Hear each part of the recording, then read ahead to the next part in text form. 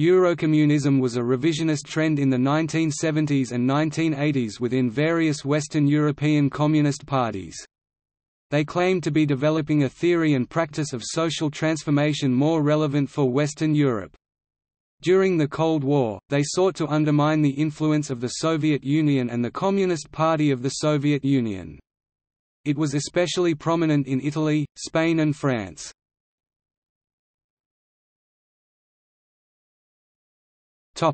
Terminology. The origin of the term, Eurocommunism, was subject to great debate in the mid-1970s, being attributed to Zbigniew Brzezinski and Arrigo Levi, among others. Jean-François Revel once wrote that, "One of the favorite amusements of political scientists is to search for the author of the term Eurocommunism." In April 1977, Deutschland Archiv decided that the word was first used in the summer of 1975 by Yugoslav journalist Frane Barbieri, former editor of Belgrade's NIN news magazine. Outside Western Europe, it is sometimes referred to as neocommunism. This theory stresses greater independence.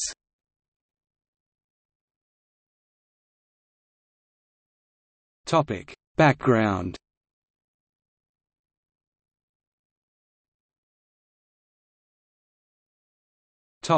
Theoretical foundation and inspirations.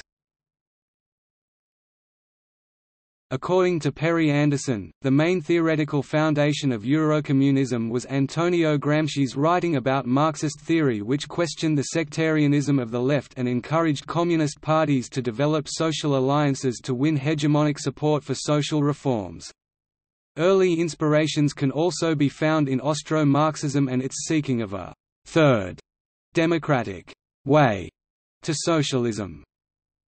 Eurocommunist parties expressed their fidelity to democratic institutions more clearly than before and attempted to widen their appeal by embracing public sector middle-class workers, new social movements such as feminism and gay liberation, and more publicly questioning the Soviet Union.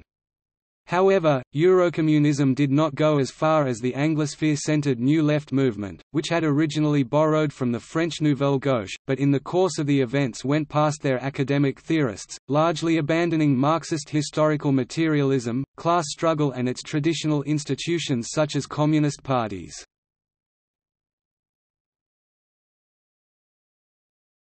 The legacy of the Prague Spring.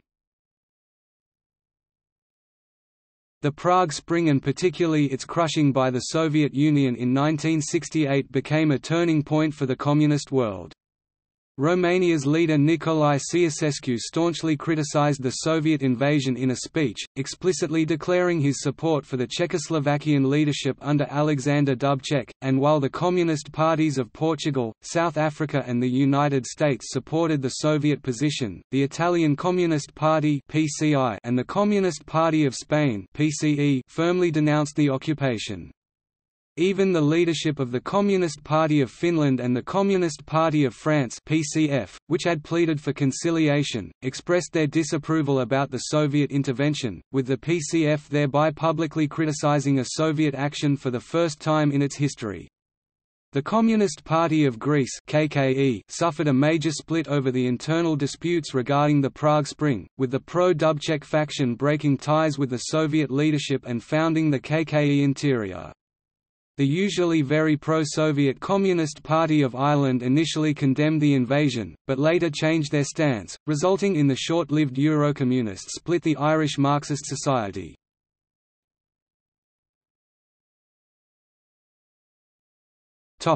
Early developments.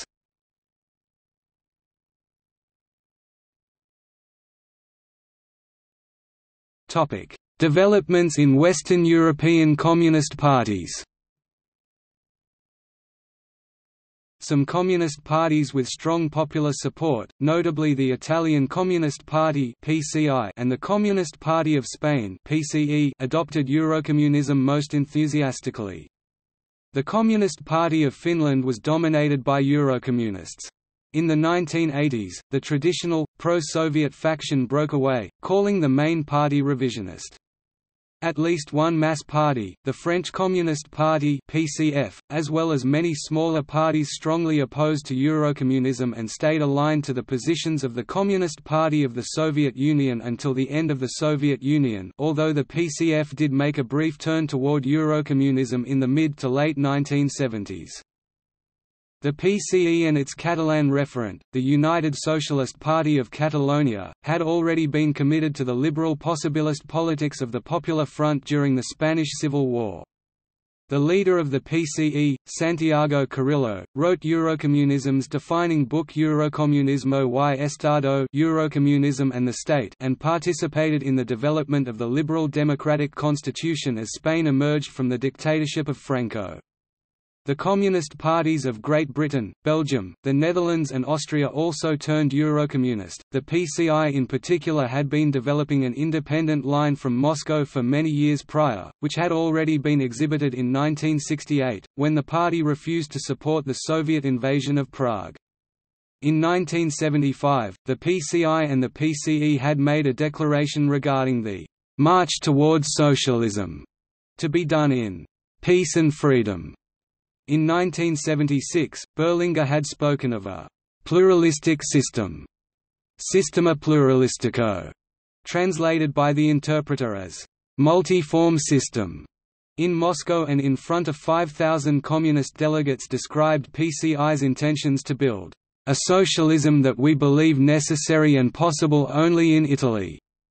The compromesso storico, historic compromise, with Democrazia Cristiana, stopped by the kidnapping and murder of Aldo Moro in 1978, was a consequence of this new policy. The Communist Party of Finland changed its leadership already in 1965, with leadership post changing from the Stalinist Aimo Aaltonen, who had even a picture of Berija in his office, to a revisionist, quite popular trade union man, Arne Saarinen. The same happened and even more drastically when Finnish People's Democratic League changed its leadership also, with the reformist Ele Alenius leading it. In 1968 CPFI and FPDL were the only parties to directly oppose the actions of the Soviet militaryship in Prague in 1968, thus the two organizations split de facto into two different parties, one reformist and one hardline Soviet. What was peculiar was that the youth was nearly completely Taistelaced. Progress was hard to make as the party accorded that the Taistelaced strongly pro-Soviet movement named after their leader, Taistu Sinisalo, had equal rights of power in the party, though it was a minority and the vast majority of the CPFI, FPDL was Eurocommunist. In 1984, with a strong Eurocommunist majority, the PCFI hardline organizations were massively expelled from the already weakened party. Pro-Soviet hardliners formed their own cover organization, Democratic Movement. In 1990, the New Left Alliance integrated the CPFI, FPDL, but FPDL's ex-secretary Alenius chose not to be member of it because they also took hardline Taistelaceds. Western European communists came to Eurocommunism via a variety of routes. For some, it was their direct experience of feminist and similar action, while for others it was a reaction to the political events of the Soviet Union at the apogee of what Mikhail Gorbachev later called the era of stagnation. This process was accelerated after the events of 1968, particularly the crushing of the Prague Spring. The politics of détente also played a part. With war less likely, Western communists were under less pressure to follow Soviet orthodoxy, yet also wanted to engage with a rise in Western proletarian militancy such as Italy's Hot Autumn and Britain's Shop Stewards movement.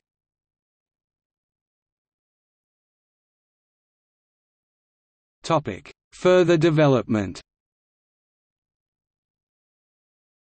Eurocommunism was in many ways only a staging ground for changes in the political structure of the European left.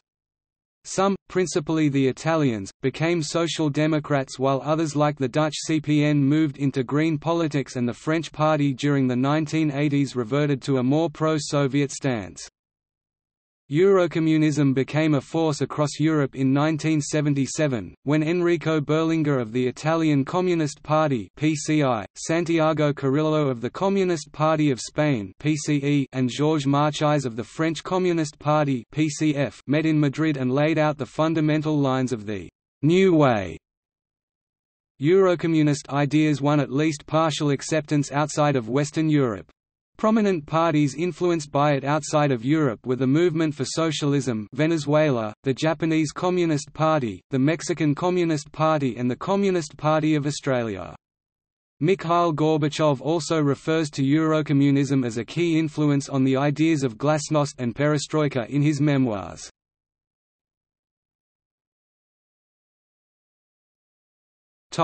Dissolution.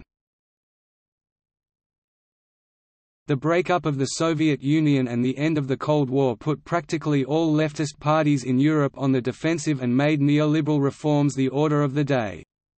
Many Eurocommunist parties split, with the right factions such as Democratici di Sinistra or Iniciativa per Catalunya adopting social democracy more wholeheartedly, while the left strove to preserve some identifiably communist positions. Communist Refoundation Party in Italy or PSUCVIU, Communist Party of Spain.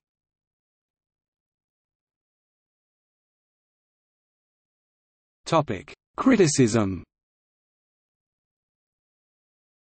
Two main criticisms have been advanced against Eurocommunism.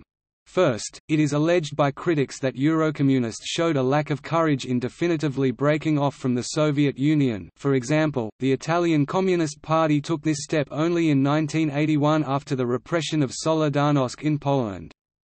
This timidity has been explained as the fear of losing old members and supporters, many of whom admired the Soviet Union, or with a realpolitik desire to keep the support of a strong and powerful country. Other critics point out the difficulties the Eurocommunist parties had in developing a clear and recognizable strategy. They observe that Eurocommunists have always claimed to be different, not only from Soviet communism, but also from social democracy, while in practice they were always very similar to at least one of these two tendencies.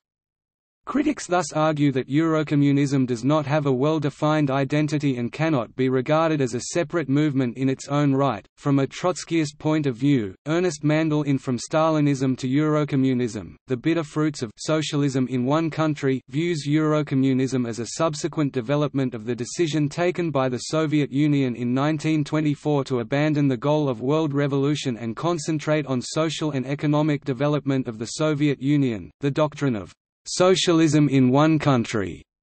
According to this vision, the Eurocommunists of the Italian and French Communist parties are considered to be nationalist movements, who together with the Soviet Union abandoned internationalism. From an anti-revisionist point of view, Enver Hoxha in Eurocommunism is Anti-Communism argues that Eurocommunism is the result of Nikita Khrushchev's policy of peaceful coexistence.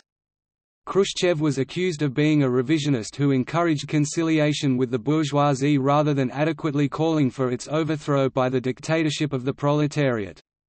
He also stated that the Soviet Union's refusal to reject Palmiro Togliatti's theory of polycentrism encouraged the various pro-Soviet communist parties to moderate their views in order to join cabinets, which in turn forced them to abandon Marxism-Leninism as their leading ideology. More generally, from the point of view of most revolutionary left-wing movements, Eurocommunism simply meant an abandonment of basic communist principles, such as the call for a proletarian revolution, which eventually led many Eurocommunists to abandon communism or even socialism altogether by giving up their commitment to overthrow capitalism. Such critics felt strongly vindicated when several Eurocommunist parties scrapped their communist credentials following the fall of the Soviet Union.